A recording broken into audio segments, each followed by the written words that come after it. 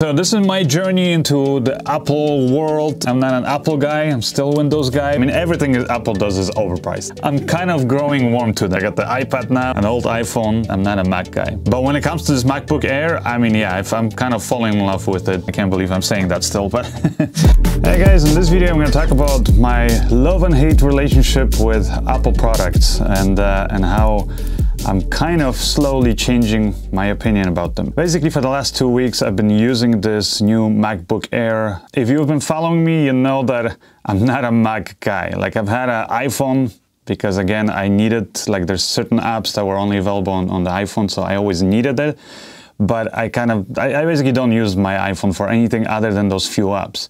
I do have an Android phone. When it comes to computers, I've always been a Windows guy. Now, early on in my career, I was forced to use the Macs or the MacBooks, or no, not MacBooks. They were just these awkward-looking monitor things with like transparent plastic behind it. I forgot the name of it. Regardless, I had to use it for some graphics that we're working on, and I hated using it. Basically, my opinion of Apple has always been that they're overpriced and oversimplified. Like, they're okay for somebody who doesn't know much about computers, but if you want to really go in there, customize the settings, and really do something more advanced, which is what I do a lot in my work, then Apple's not really the products that you're going to be using. Anyways, I've been using this MacBook Air, and I'm not going to say I'm becoming a Mac fanboy. I'm still kind of rooting for Windows.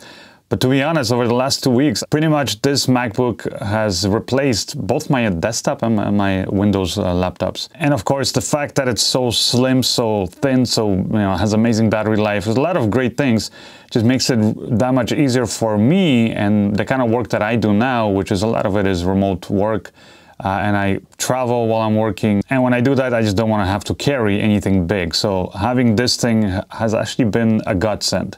Now, it doesn't mean that I love everything about Apple, and I'm going to kind of share with you, like, I guess, sort of my experience with it so far, the good and the bad. So the first thing, like I said, is the battery life in this thing is amazing. I mean, it basically runs the whole day. When I do most of the things, which, like I said, most of the time I do remote works. I log in and I do stuff on the company's basically machines, so I don't even need the really high computing power. And a lot of that stuff what we're doing is 3D animations, 3D graphics, effects. So again, as long as I'm a fast internet connection and a reliable machine, then I can do that. And with this thing, I mean, I basically, if I charge it at night, it runs the whole day. It's never once has it died on me. Now, when I'm video editing, which I have done, and I'll show you some experience with that with you guys, then that's when battery life obviously will go down because it just uses more processing. Another really cool feature that I like with Apple, which I didn't even know such a thing existed, is AirDrop. For example, if I take a picture on my iPhone, and I want to get that picture now from my iPhone to my computer to, I don't know, use it as a thumbnail or something, whatever, do some touch-ups. Well, I can just do AirDrop, meaning I can just drop it directly to my MacBook here, and it just shows up there in full resolution, and it's, I don't know, it's brilliant. I don't know exactly how it works, but it works. Same thing with my iPad if I connect to it. So that's another, like I said, it's a great feature because, like, before in the past, I literally would have to, like, with my Android phone, I would take a picture, I would email it to myself or upload it to like Google Drive, then I would have to go to the computer, download it, the whole thing. Whereas just having that ability to just drop it and it just shows up in your downloads folder is brilliant. And you can do it back and forth, by the way. Like, if I do something here, and let's say I want to post it on Instagram, which is on my phone, boom, I just AirDrop it to my phone. So AirDrop is definitely kind of like one of these features that once you've used it, you don't know how you ever got around without it. Now, another thing I really like, which is again sort of like, I guess, this cool thing that Apple has created with this ecosystem of their products, is that they're all so interconnected. So I can, for example, like copy and paste text or a link or something on my phone, and I can just like instantaneously paste it here on my on my MacBook, which is again brilliant. Like, if I'm doing some light surfing and I find some useful information, I can just quickly have it here and on my MacBook, and I can use it there. Now, another thing I like about, well, this particular model that I have, which is the MacBook Air, the M2 edition, is that it doesn't have any fans, and it's just basically dead silent. So it makes working like with it so easily. And to my surprise, it actually doesn't really overheat, even when I was doing video editing. Which, if you know anything about laptops, like, well, at least for me, every laptop I've used before, and I've used some like really expensive Windows laptops, they all have fans, and those fans, at the beginning when you're using it, usually it's good. I mean, once you really push that machine, well, usually you'll start hearing the fans a little bit. But also I noticed that like as time goes on, like I have one laptop that I have for 2 years, it still works, it's a Windows laptop, and it's great in many ways, but some dirt or something got into one of the fans, and that thing just makes annoying sounds now. So it just goes like, ee, and like whenever the fans kick in, and it's just, I mean, it makes it unbearable sometimes where I'm like, I just don't want to work with it. This thing, again, I don't know how they managed to do this without any fans, but somehow it cools the machine off, and it's dead silent. And because of that too, like there's no openings anywhere. I just kind of feel safer that, again, no dust and nothing's gonna get in it, especially when you're traveling, right? Like you just don't know. Sometimes you put it somewhere, I don't know, like in a train, I've been traveling, you open the window, boom, little dust gets in there or something. Again, I just feel more secure so far with it. Now again, I've only used it for 2 weeks, so I'll do sort of a follow-up and we'll see how that is. Now, how is it performance-wise? I gotta say, again, if you're just doing your standard office kind of work, typing up scripts, web browsing and stuff, no issues.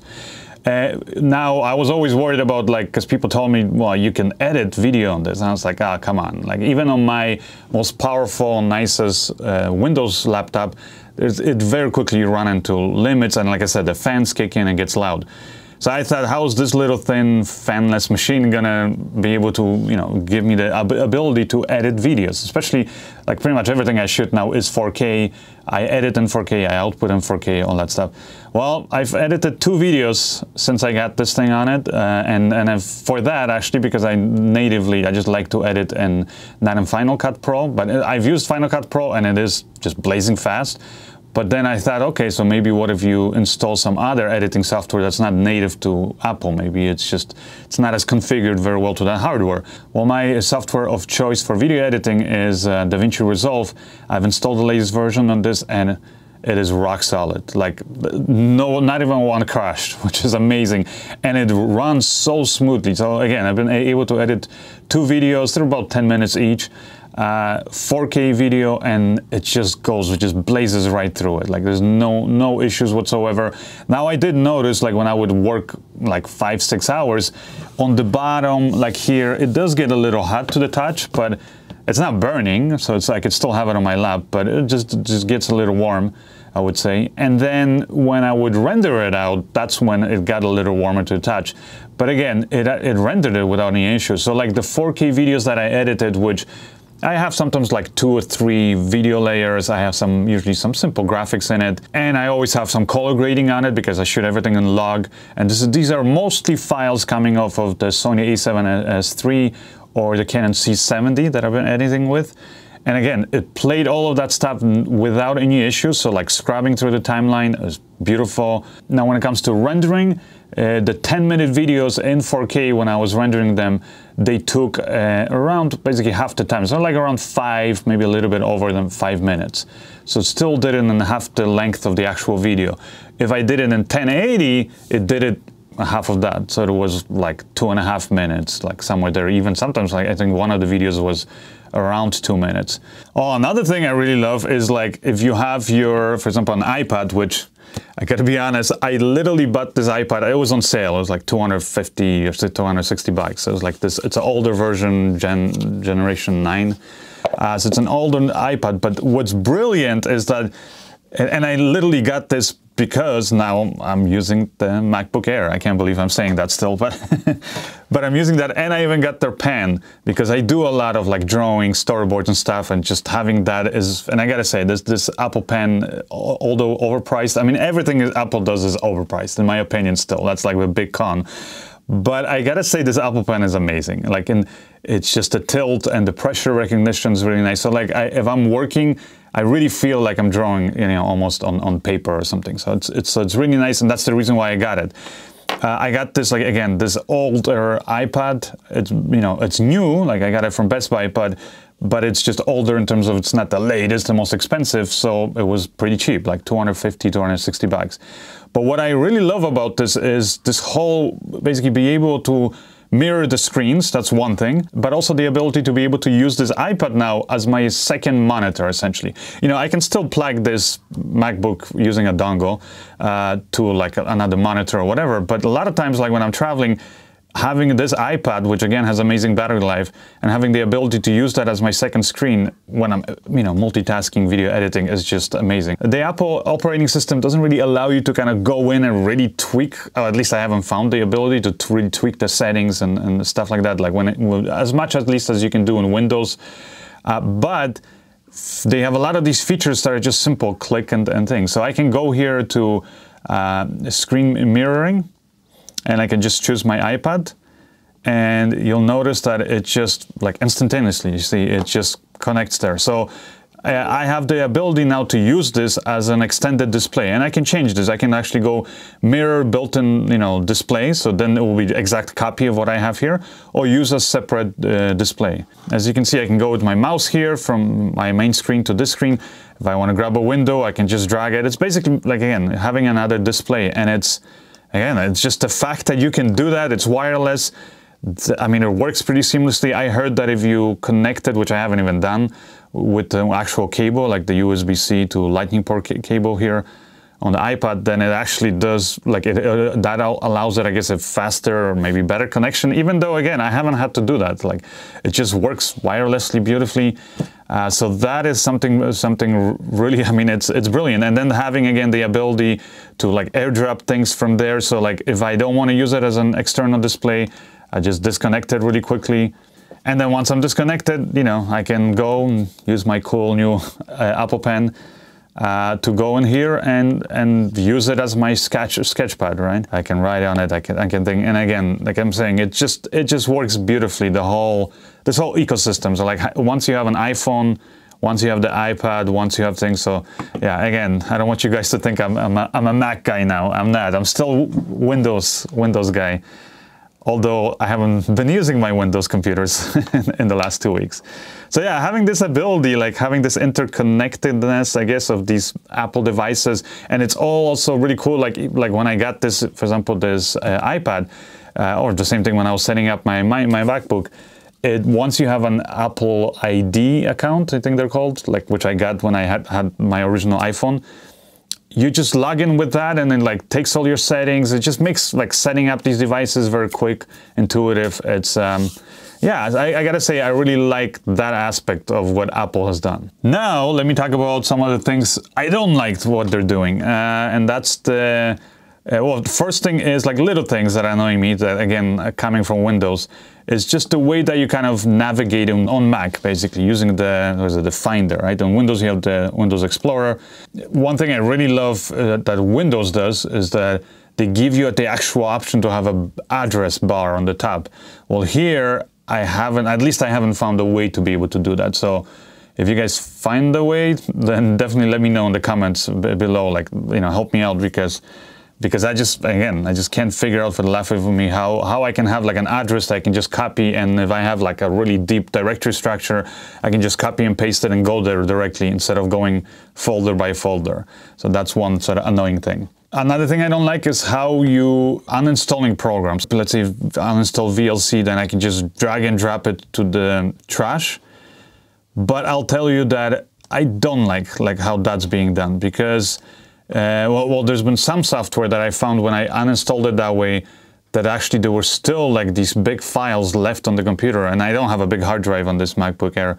So that was an issue, and then I actually had to install, I kind of did some looking around, and it was called App Cleaner.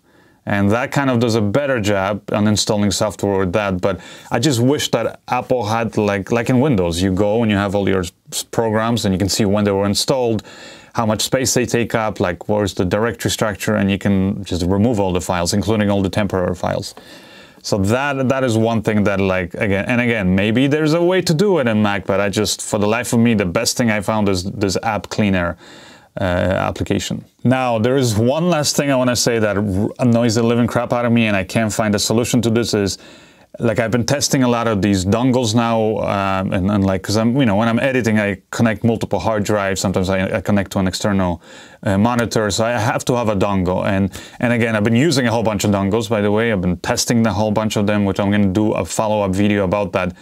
But the one thing that is kind of annoying, especially when I'm trying to test this hardware, like the dongles, is the ability to be able to see how fast files are transferring or copying from one, from the MacBook to an external SSD or whatever. It's just, for the life of me, I can't figure it out. Like if I just copy a file, it just shows me that it's copying it. In Windows, if you've used it, you know that you just have a little button you press, you extend it, and you can see exactly how fast you're copying files. Well, you can't do that here on Mac, or at least I haven't found a way.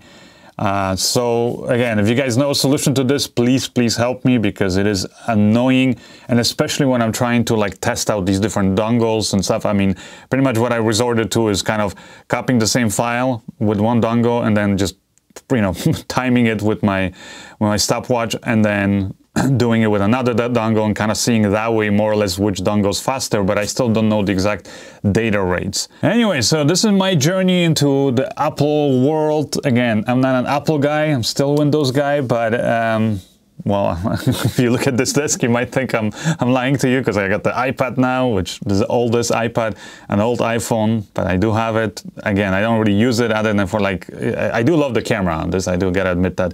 So I use it for that, take some pictures and stuff, but I don't use it as my daily phone.